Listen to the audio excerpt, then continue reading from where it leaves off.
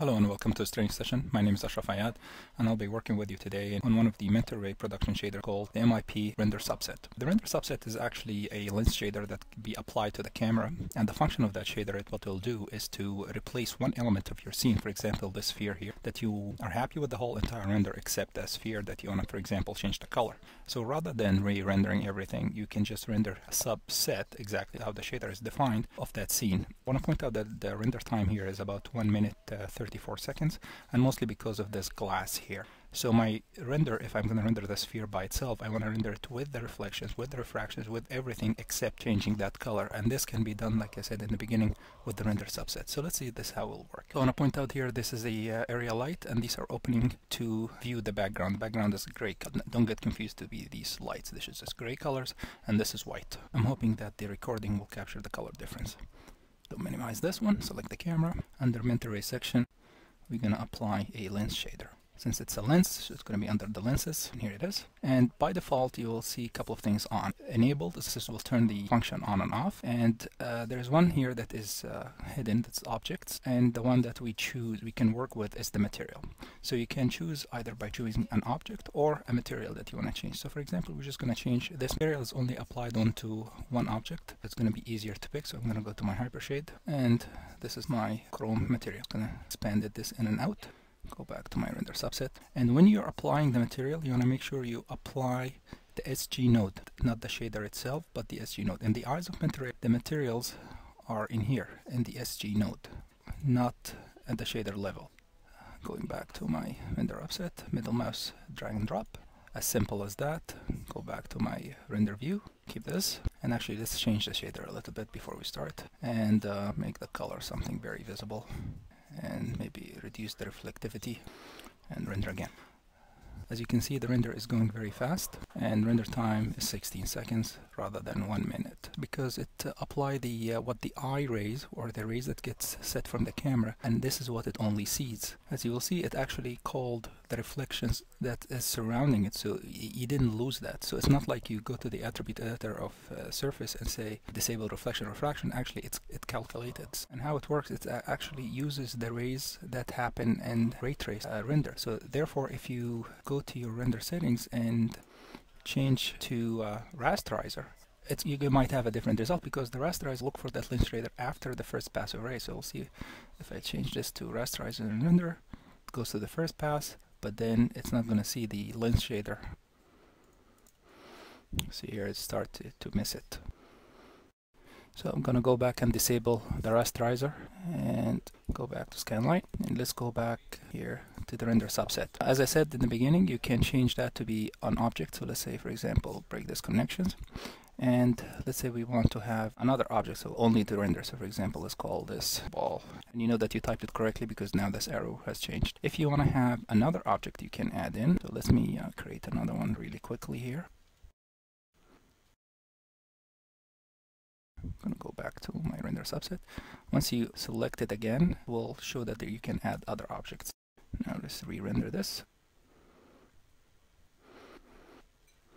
Again, the render happens very fast, and you can see it rendered only the two objects that we choose. Now, if you want to add another constraint, which is here, for example, the material, and for this one, we're going to use the same shader that we use for the chrome, and again, we want the SG node.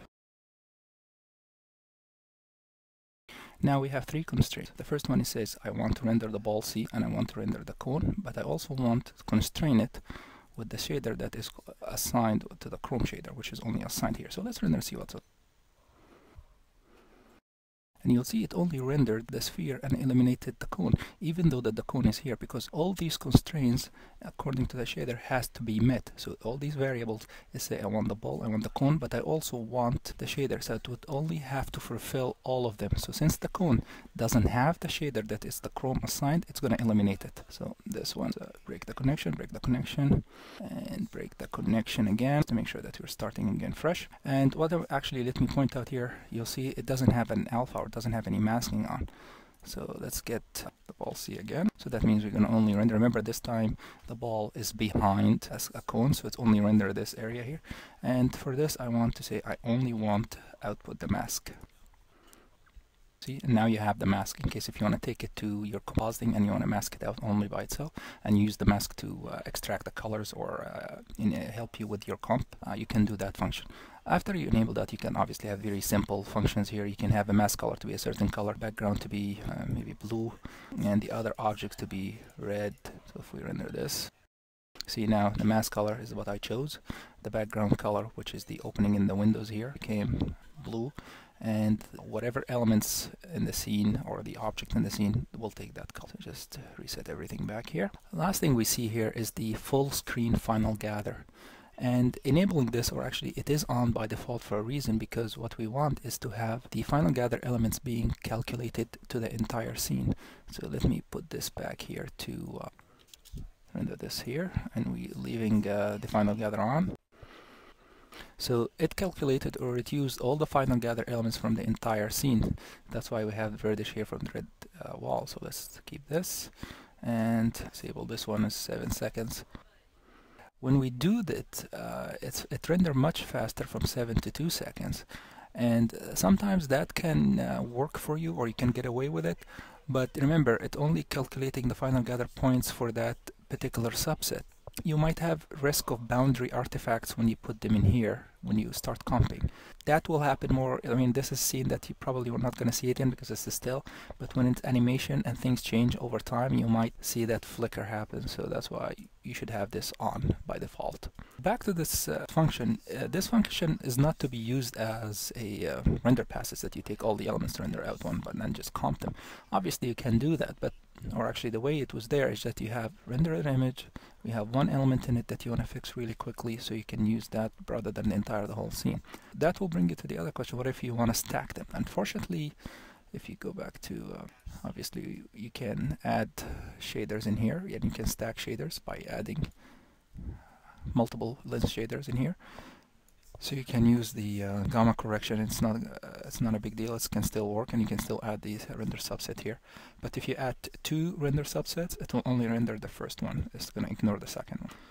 So you want to make sure this is how it works, or actually how it should work. It should work with 1 render subset.